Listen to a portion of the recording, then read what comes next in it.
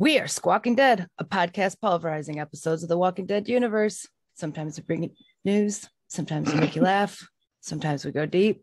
And just like last time, today we're talking about Better Call Saul. We're breaking down the third episode of the sixth and final season.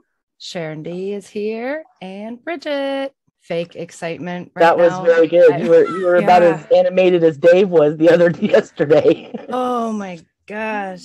That was something. Well, Rachel, we were wrong. I'm not even sure. I am not even sure I saw what I just saw. I thought Mike was going to do something to fix it. But, I mean, what could Mike do? Take out all the fucking Salamancas? That would have started a fucking drug war. No. I fully believe that he would have just shot Nacho himself had Nacho not done it. Is that why he was saying do it? I think he wanted him to kill Bolsa. So he would have a reason to just shoot him from there. Oh, do you think that was like a last act of kindness towards Mike, that he didn't want that to weigh on him? It's possible. Maybe. Or maybe he just wanted to go out on his own terms. You know, he was going to die no matter what. He said his piece. He put it out there. Fuck you, Salamancas. I'm out. And, like you said, to keep Mike from having to do it, he just went ahead and did it himself, Took responsibility. Because, he's the reason he's there, technically.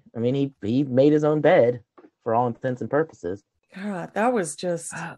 And that's the show, everybody. I don't know what else. To say. I don't have much to say about it right now because oof. Man, I was watching this episode and I'm like, oh, I can't wait to talk about that. I can't wait to talk about that. And then that looks like, oh man, this is good. Yeah. I got nothing. It all just drained out of me. I have 3 pages of notes and I don't even want to go back and look at them. No. Just throw them away. Just throw the whole thing away. Holy shit. What the fuck? Wow. What the fuck? I think this is going to sink in a little bit harder tomorrow. I might have a cry over it. I'm not going to lie. I was on the verge of tears with the conversation with his dad.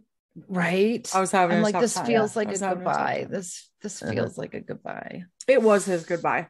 I don't think he knew what was coming, but I think he knew he was a dead man no matter what. As we're watching this, I was thinking, we know everybody in this scene survives to Breaking Bad except for Nacho. Yeah. That was also the truck that they got Werner in with the hand straps on the side. The truck that they were riding in. That might be the same house where they took the truck driver after Mike stole all of the money out of the tire and left the truck driver alive. Then they took the truck driver out and shot him. I think that's the same place. Remember when Mike's horn went off and he went out there and Gus had they had the thing stuck on the horn. Yeah. I think so too. It looked familiar. I took some notes, so if you guys want to just kind of start at the beginning and go through it a little bit, just kind of put out what we think, and then in a few days Thursday we'll record after we had time to think about it. The scene with Nacho looking out of the holes in the oil tanker thing was almost an exact replica of the shot of Kim looking out the door peephole at Lalo after Lalo leaves. The light reflected. It's opposite because Nacho's looking one direction and Kim's looking the other, but the light reflected back on her face through the hole. It's almost the exact same shot, which doesn't make me feel good about Kim right now. Yeah, I was thinking, since they did kill off, Kim and Nacho were the 2 biggest mysteries, right? Where are they in Breaking Bad? Mm-hmm. And so maybe since they did kill Nacho, maybe they won't kill Kim. Maybe she's just somewhere else. Yeah. What if she's in prison? I almost feel like maybe she's in prison or something. The way she is pushing Jimmy, Saul.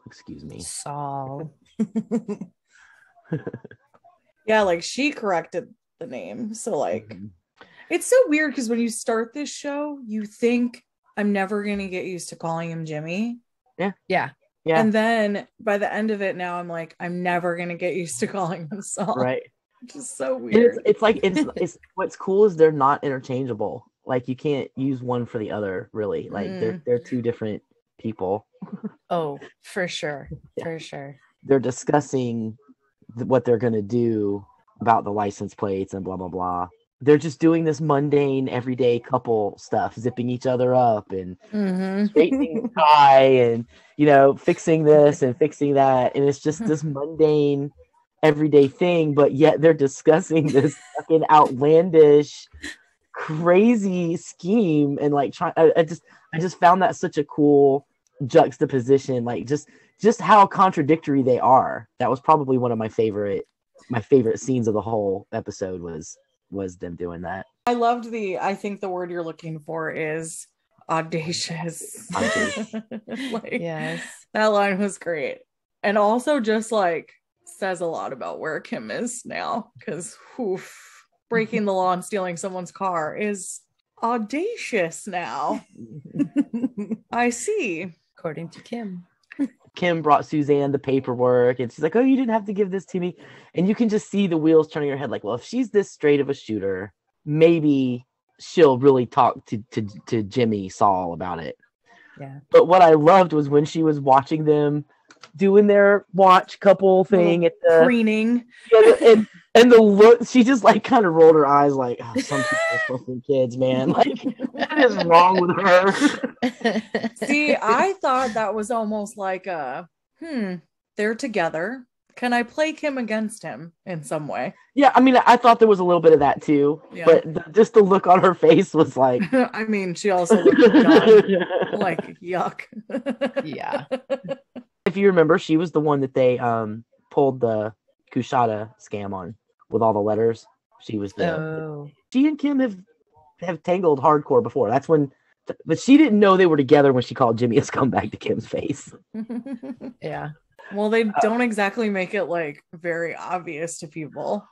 And now that you say that, they have been much more open about it lately. Now, yeah, because they were very on the DL about it. Well, they were together for like the bulk of the show. Yes, and yeah, like no one's know. But like Schweikert and Coakley knew because he went to the after or whatever with her and stuff like that. But like at the courthouse, they keep it very on the DL that they're a couple. So when they were doing that together, it was very eye catching. You know, like, oh shit. I've also noticed that the further along the show has gone, the deeper they get into their scamming, the more they actually show them being affectionate with each other. I told you. I said that the last time we did this. She's into it. You know what I mean? Yeah.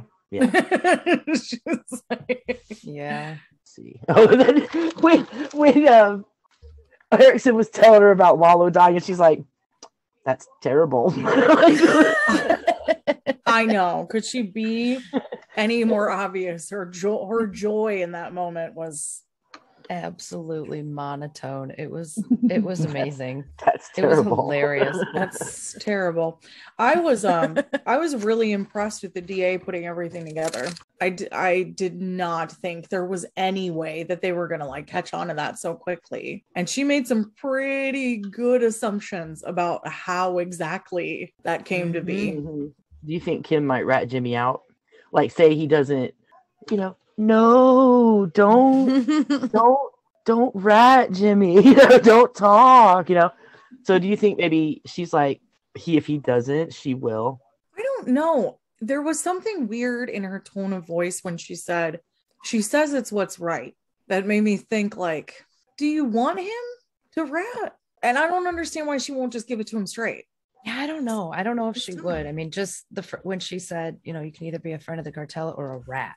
There was a lot of different ways to phrase that. I feel like she wouldn't necessarily want to be a rat either. But as Rachel and I were talking before we started recording, like we said in the last episode, no, yeah, don't, but do it. I don't like it, but I do. Yeah, don't do it. What if she does rat Jimmy out and tries to get him in prison and he finds out and that's why they're not together anymore? I don't like that. That'd be bad. I don't either. That might be too far. Yeah, too like much what if of bad Kim? What if she like saw the light when it came to like Chuck's idea of Jimmy and she's like, okay, I'm just gonna long con him because that's what he would do to me. So I'm gonna long con him into like putting him in a position where he can like never come back and never practice law again. Oh shit. I really just don't know what to think about Kim, but I totally believe she's fucking with him. Like, she's playing him. There's something And else there. I think she's playing him. She's doing everything with the contingency that she could play him if she has to. Like, she doesn't want to, maybe. Like, she doesn't want to have to play him to get what she wants, but she's totally setting it so that she can if she needs to. She's like always got some body double. Yeah, she's making her own body double plan. She's always got something like in her back pocket to like pin on him or whatever.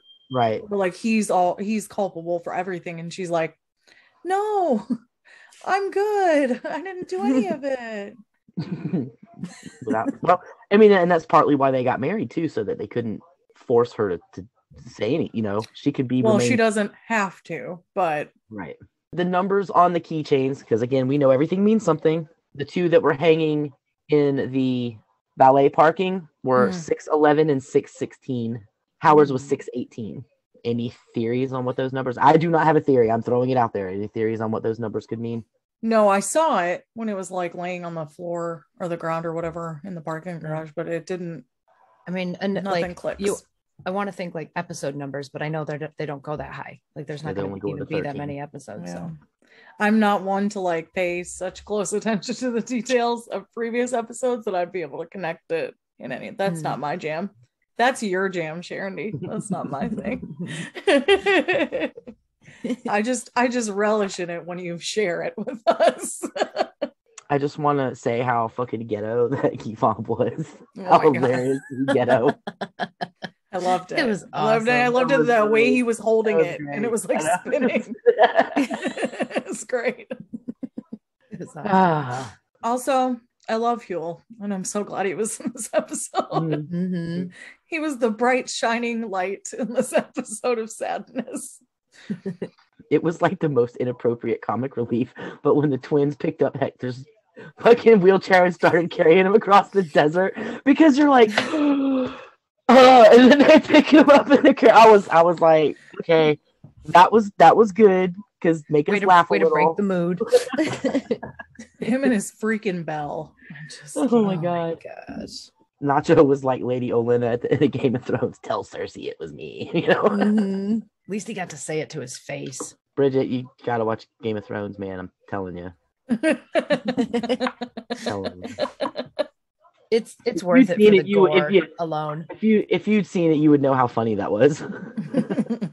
I trust you. I don't want to turn this into a Let's Make Bridget Watch Game of Thrones podcast, so that just leads to more of these podcasts happening.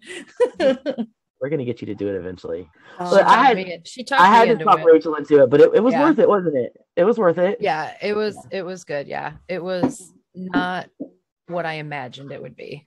Dragons. I do love gore. Dragons burning people. You can't beat it. Yeah, that's awesome. Dragons and gore. I'm gonna go listen to the Insider podcast and listen to some others and see what they have to say, because they do make me think about different things. So I'm sure there's a lot of shit I missed. This is it for tonight, guys. Wow, that's all I can say. Yep. Oof. Wow. Yeah, I did not expect them to do that this soon in the season. Like I just feel like they just took out a big chunk of the story. So that was some Walking Dead shit right there. Because none of us thought that shit was gonna happen. Not really. No. Because I was like, there's no way they're gonna do that this early into the season. I was like, he's gonna run away, and then Mike's gonna like shoot like around them so that they can't chase after him. And that was in my head. That was what was happening. Nope. Well, big no. They surprised us, didn't they? You got us.